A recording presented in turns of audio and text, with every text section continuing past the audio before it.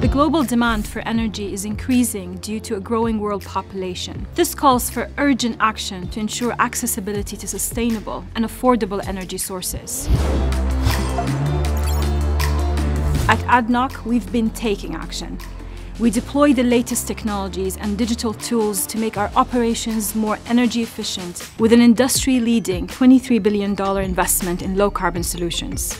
We're using every tool at our disposal to achieve a 20% improvement in our own energy efficiency by 2025. One of our key energy efficiency projects is our $600 million waste heat recovery project at Ruwais that is revolutionizing power and water generation through capture and reuse of heat to generate up to an additional 230 megawatts of electricity.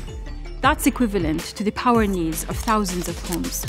We have two exciting digital tools that manage our energy efficiency: CPAD in our facilities and Opsilog in our marine vessels. CPAD stands for Centralized Predictive Analytics and Diagnostics. It is one of the most advanced predictive analytics digital tools within the energy industry. CPAD uses advanced machine learning as well as AI technologies, so it can predict how an equipment will operate in the future. It helps us move from a time-based maintenance to a condition-based maintenance.